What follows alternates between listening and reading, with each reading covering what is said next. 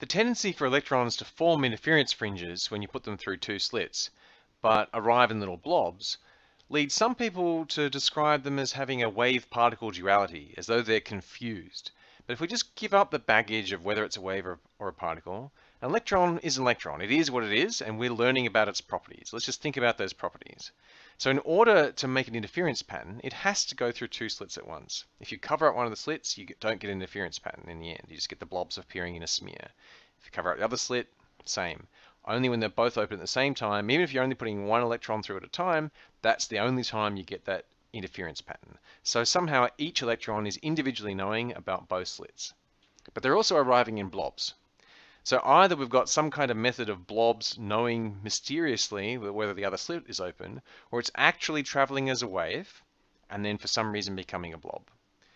And if you look at which slit it's going through, so if you just, rather than covering up a slit, you just look, then it turns out that also makes the interference pattern go away. And so the final conclusion that we came to for quantum mechanics is that an electron is a wave, but when you look at it, that wave function collapses and gets very small. And so you get a very small wave when you look at it.